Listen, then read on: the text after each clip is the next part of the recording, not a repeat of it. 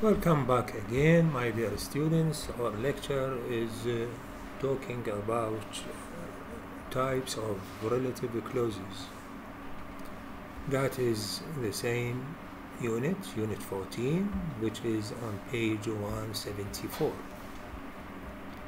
Now, how many types of relative clauses are there in English grammar? There are two types. They are either restrictive or defining information necessary here, or non-restrictive, non-defining information is unnecessary here. Okay, now types of dependent clauses. Here there are three main types of dependent clauses. Dependent: relative, noun, and adverbial.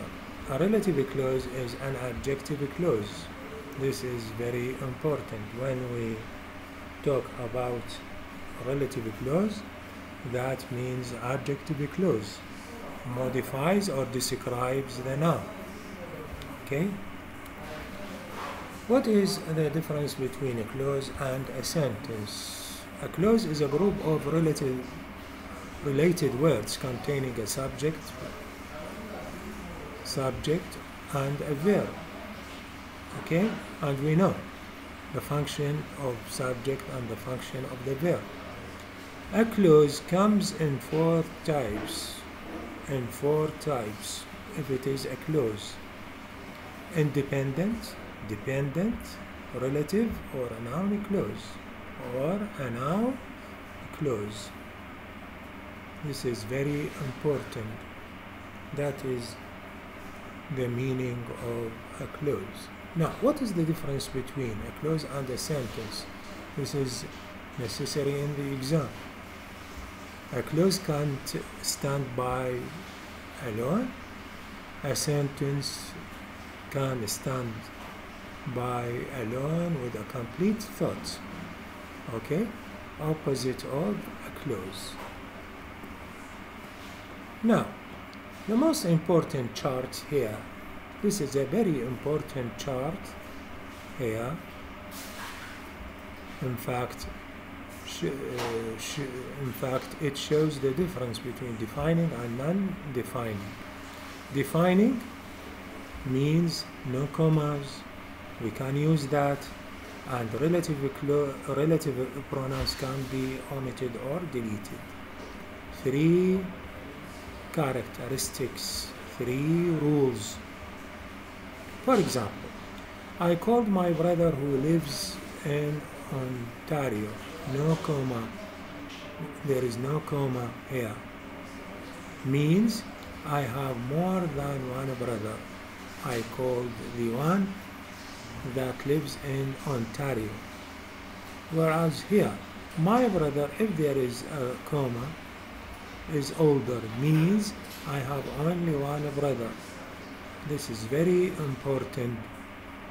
I give you two sentences. I ask you to show the difference in meaning. The second characteristic, or the second rule, we can use that. That can be used here. Okay? That for inanimate or animate. Okay? Whereas here, we can't use that. That is not allowed if the clause is non-defining or non-restrictive. The third rule, relative pronouns can be omitted here. Can be omitted. For example, that's the man I like. I can say that's the man I like without the use of who, that. Whereas in non-defining here, for example, they introduced me to John, comma, who I liked immediately. I can't say they introduced me to John I liked immediately. Why? Because it is non-defining. Next time we can have exercises about defining restrictive and non-defining clause, non-restrictive. Thank you for your attention.